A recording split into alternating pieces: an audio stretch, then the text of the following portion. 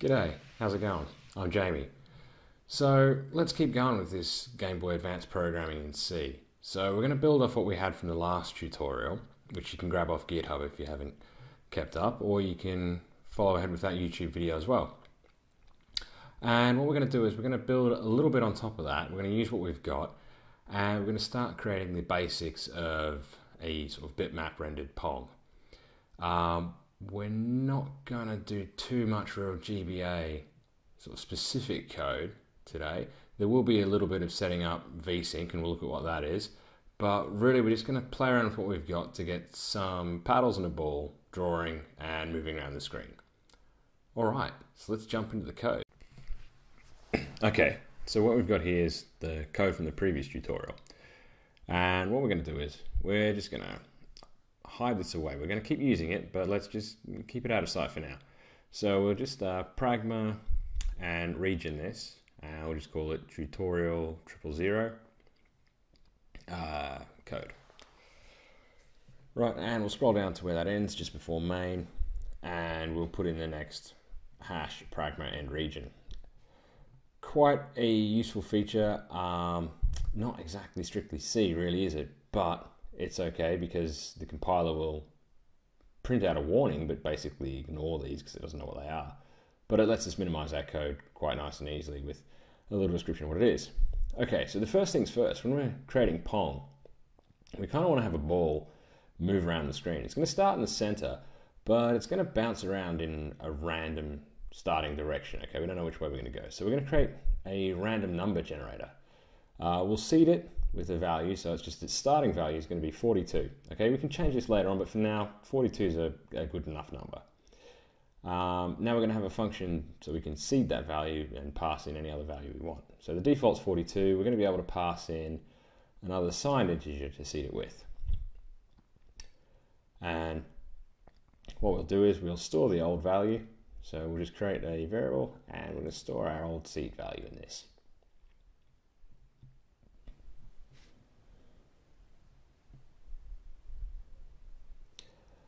Next up, what we'll do is we'll assign our seed value to that GBA round seed. Now, I've kind of gone against type here, and I know it breaks a few rules, and it's not really a coding style, but I like to use double underscore on global variables. So I'm just going to do that for now. We'll change this later on to suit, but for now, double underscore for global variables will be fine. All right, and we'll just return our old seed. Now we need to generate a random number, or a pseudo-random number, as we're using the Game Boy hardware to do this. And we're going to use a linear congruential generator. And the values for this are taken from the numerical recipes book, which is also available on the Wikipedia listing for looking at linear congruential generators as well. And what we're really going to do here is we're just going to go and following the formula that's available on Wikipedia as well, I'll link that in the description for the video. We're just going to go, okay, so let's get our random seed. We're going to multiply it by quite a large number, and then we're going to add on some really large sort of prime value. So we've got our random seed now, okay? And we're going to return that. And here what we're basically going to do is we're going to get that and we're going to shift it down by a value of 16. We're not interested in the lower 16 bits of this number. The upper 16 bits are going to be complex enough. And we're going to AND that with a value of 7FFF here. Now, this value that we're ANDing it with there is the same as doing the modulus with it in this case from the formula on Wikipedia. So that's going to give us our random value. Next, we're going to get a random value within a specific range. Ideally, we want to be able to call this function and say, get me a random number between -1 and 1 in our case, or between 1 and 100. So we'll have this function to get a random between a minimum and a maximum. So we'll call our random function, and we'll multiply that by our maximum value minus our minimum value to give us our range. And then we'll shift that down by 15 bits just to keep it within scope. And then we're just going to add on whatever our minimum value is. So we've basically just created a random range function. So we'll go down to our main, we'll get rid of all this draw line code. And again, if you want to know more about how these random values work or these generators work, there is a Wikipedia article linked in the description of this video that'll take you there.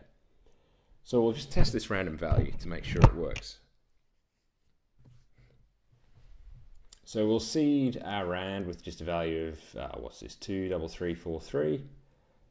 And then we'll call our random function. We'll just say random value is going to equal GBA rand and see what we get back. And then inside of our while loop, we'll just keep going rand value is going to equal, and we'll call GBA rand again. Or GBA rand range this time, and we'll call it between -20 and 20. So we're expecting to get a value returned of -20 and 20. So now we can run that with the debugger on and wait for it to start up. We're not going to see anything drawn to the screen, it's just going to be black, but we're not interested in that here. So we've hit our first breakpoint and we'll just jump through. Okay, so we'll put a breakpoint in on that line and we can check out what the value of rand val is. Okay, so it's 12 minus 4, 10, minus 20, 19. Okay, so we can see it's definitely jumping between the -20 and 20. That's good, it's staying within range. Okay, and we'll just keep cycling through our while loop. So we'll stop now. Okay, we've got the gist, it works. And we'll come back and we'll just mask that away again with another pragma region random generation.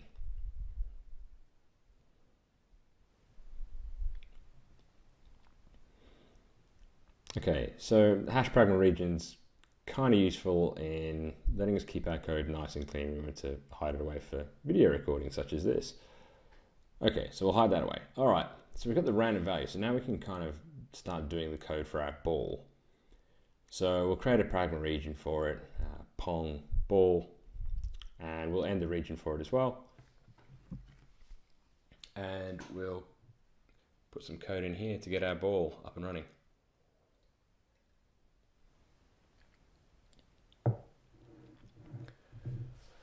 Okay, so type dev struct ball, and we'll put ball at the end there. That means we don't need to use the struct keyword when we're creating a variable of this type.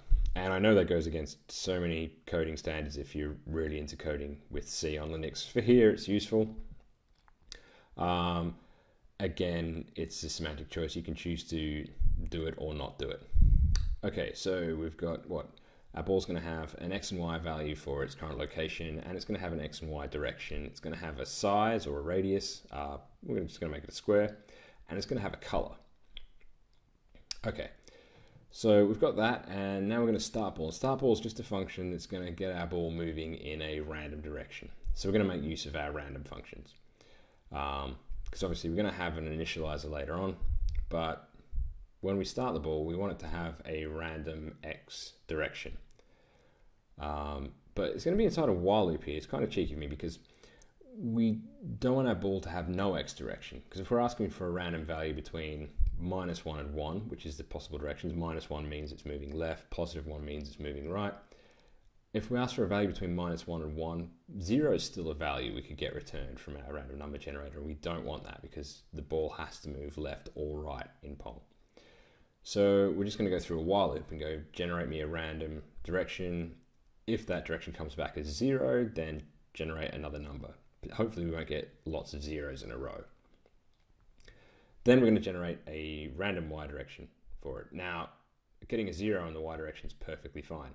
Okay, the ball can just move straight left or straight right. Happy with that. No bother at all. Next, we'll call initialize ball. So now we'll initialize the ball. Now we've set up a start function that generated a random value. We're going to initialize ball. So a ball will be passed to this as a pointer. And then we're going to pass in an X and a Y positional values, a size or a radius for our ball, and a color value.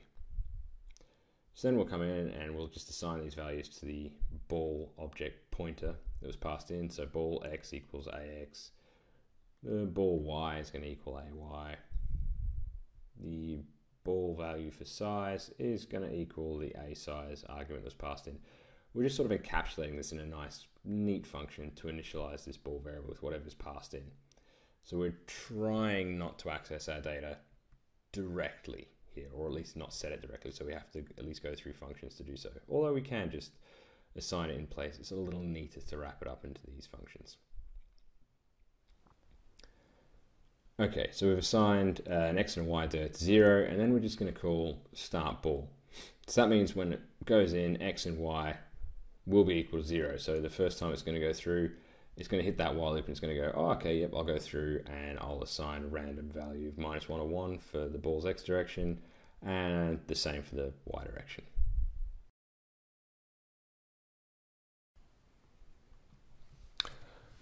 Okay, so we're going to need a function to be able to move the ball around the screen. And we'll just create a void function, move ball. It's going to take the ball as an argument, and we're going to come in and we're just going to go, okay, cool, let's grab that ball and let's get its y direction. And we're just going to move its y direction by whatever the ball's y dir value is, okay? That's great, and we're going to have an if check here, because with Pong, if the ball goes outside the y, or the vertical boundaries of the screen, it needs to change direction. So if it hits the top of the screen, it needs to alter its direction and start moving down the screen. Or if it hits the bottom of the screen, it needs to change direction and start moving up. So we'll have this: if ball's y value is less than 0, we'll set y to be 0, and we'll change its direction to its direction times -1. And we'll do the same for if the ball's moved and it's gone off the top of the screen, or in this case, the GBA as it draws from top down, if it's gone off the bottom of the screen. So we'll do a test to see, hey, if the ball's height is greater than the screen height minus whatever the ball's size is, then we need to change direction on this one as well. So it'll be the same sort of code. We'll just go, okay, the ball's y direction is going to equal the screen height minus the size of the ball. So we're drawing from the upper left corner of the ball object. And yep, okay, we'll do that. And then we'll just change its y direction again. So the ball's y direction times equals -1. And that's going to keep the ball within the y, or the vertical range of the screen. So we're going to need to do the same thing for the x direction. So we're going to go, okay, so ball's x is going to plus equals whatever our value for ball x dir is. So if the ball's going left, it's going to be -1, so we're going to add -1 to whatever the x position is. If it's going right, we're going to add 1. Okay, so what's going to happen here is if the ball goes outside the bounds of the screen on the x, then technically one of the players has scored a point. So if the ball's x is less than 0, or the ball's x is greater than the width of the screen, or if it's greater than the screen width minus the width of the ball, or the size of the ball, then someone scored a point, and we need to bring the ball back to the center. And what we're going to do now, because we're not really interested in scoring or anything like that at the minute, we just want to get something moving around, we're just going to restart the ball at the center. Okay, we're going to set its x direction, its y direction back to 0. So yep, a ball x is just going to equal the screen height,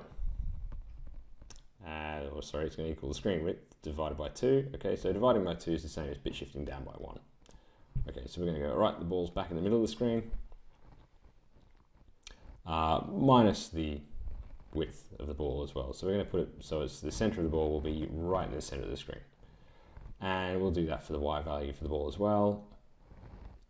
Cool, so we'll just copy that line, change x to y, change width to height, and that's good. Okay, so then we've moved it back to the center of the screen.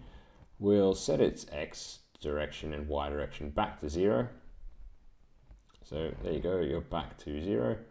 And we'll call start ball again after this, and we'll just say, right, start the ball, and it'll choose a random direction for the ball to start in again.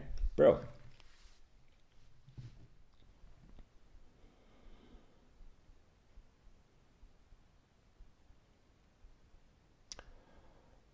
Okay, so now we need a function to be able to draw the ball. Now, the drawing code's already been done. That's what we had from last week. We were able to draw rectangles, etc. So we're just going to go through that. It'll take a ball as an argument, and we're going to call draw rect, and we'll pass in the ball's position.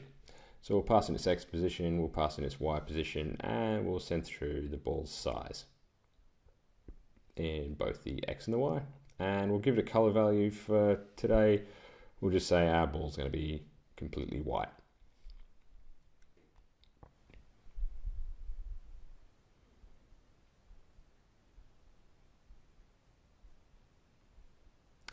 Okay, so now down in main, we can get rid of this rand value we were testing before. We don't need rand val there for now.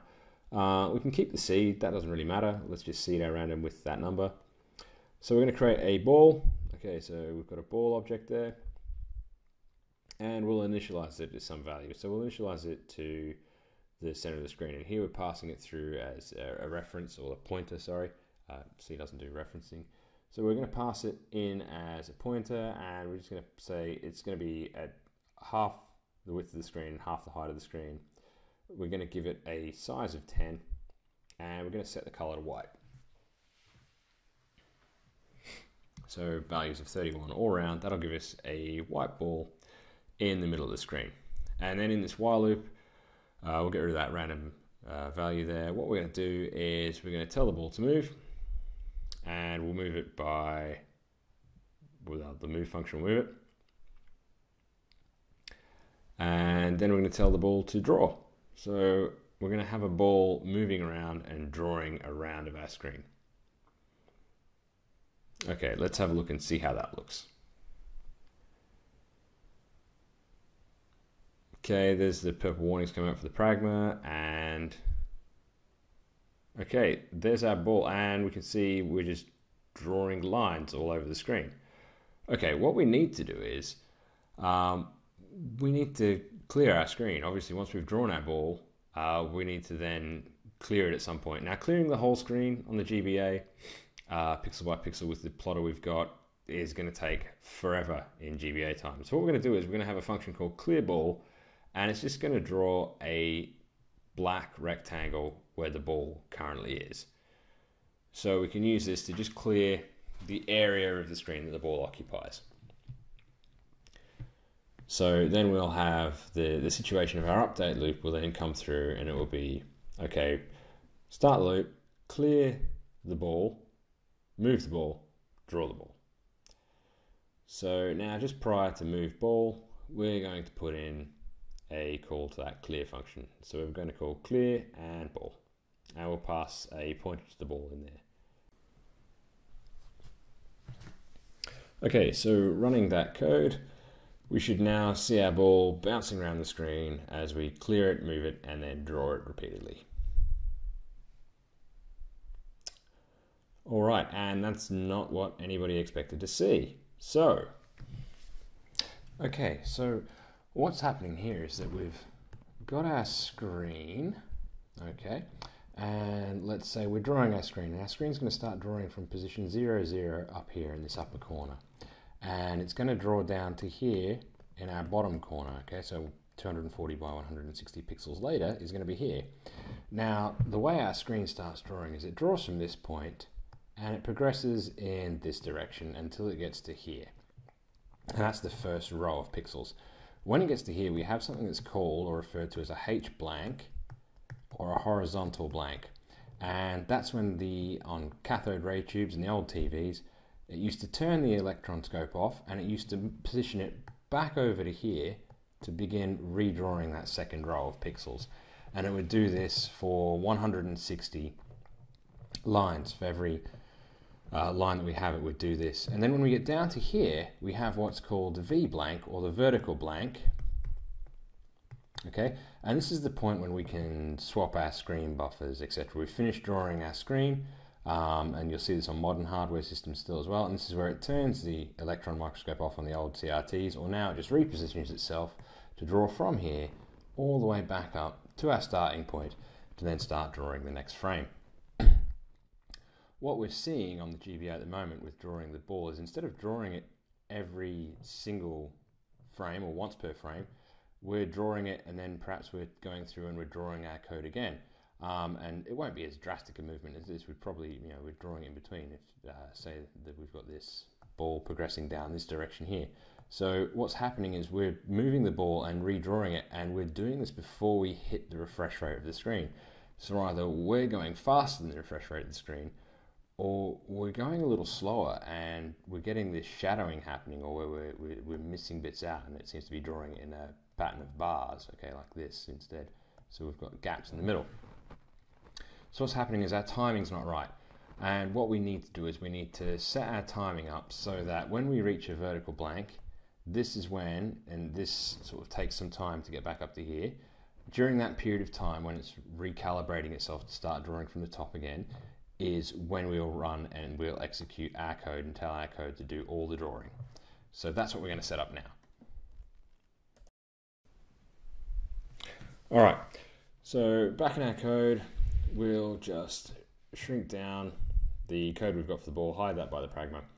And what we're going to do is we're going to create a VSync function. So first we'll need to grab the register for the V counter.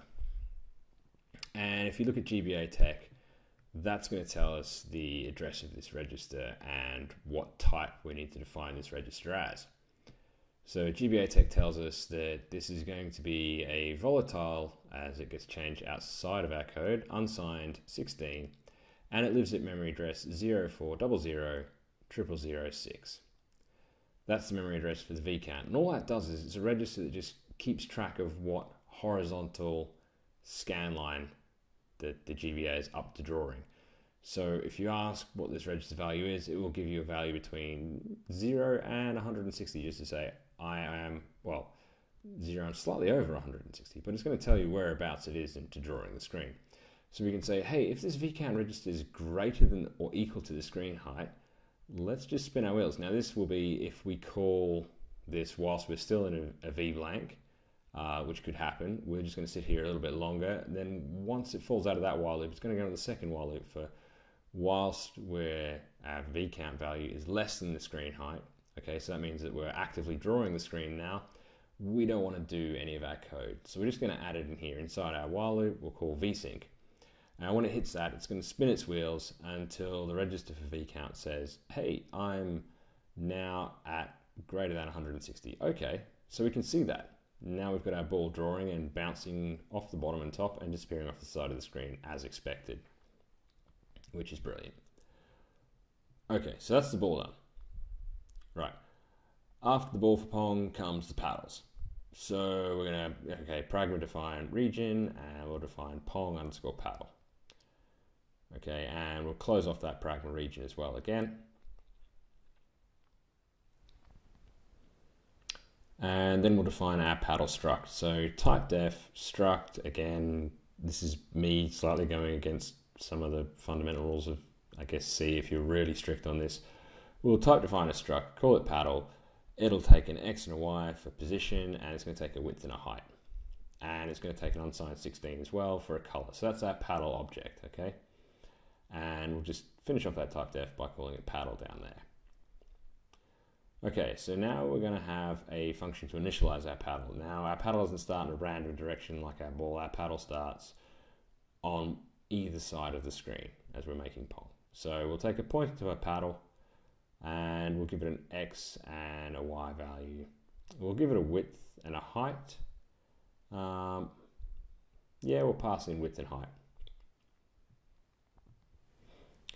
And then we'll give it a color value as well. And all we're going to go through in this function is we're just going to go through and we're going to set that paddle pointer that's passed in. We're just going to set its data to the data that was passed in. So we're just keeping this all nice and neat in one location where we set our paddle data. So yep, X is X, Y is Y, width is width, and height is height, and the color will be the color. So that's our paddle setup, and our paddle is going to be a lot easier to set up than our ball was, as we don't have to call start paddle or worry about giving it a direction just yet.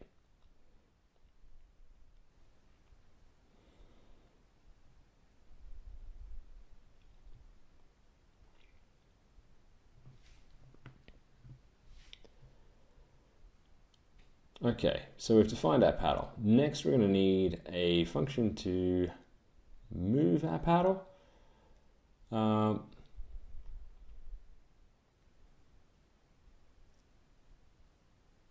Yeah, we'll add this in. And what we're going to do is we'll call draw rect. No, we need to call this draw paddle. We're going to draw our paddle. We'll move paddle, that's the next lesson. So we'll call draw rect, and we're going to call draw rect with the paddle's X position and its Y position, and then we'll pass through its width, its height, and the color.